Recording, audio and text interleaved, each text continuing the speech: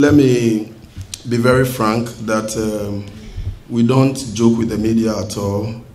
You are one of our best stakeholders, and we thank all of you for leaving your busy schedules to be here with us.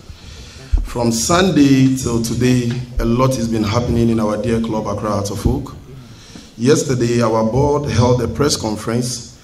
We were supposed to have done our press conference on Monday, but for circumstances beyond our control, we have to postpone it today. Actually, we are not here to delay your time. Our press briefing is very short. Then we allow you to ask questions. We believe that the power is in your hands, and therefore, we will make our presentation very short. Then we allow you to do your questions. Thank you very much for coming, the media. So first of all, the National Chapters Committee of Accra Heart of Oak,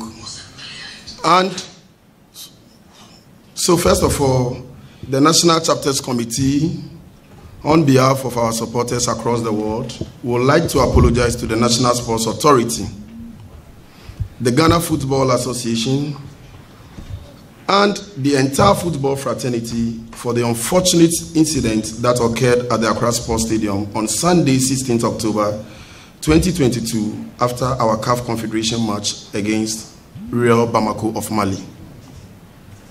The committee want to state emphatically that we do not subscribe to violence of any kind, and therefore condemns the behavior of a section of our supporters who went on rampage and vandalized the vehicle belonging to a board member of our club.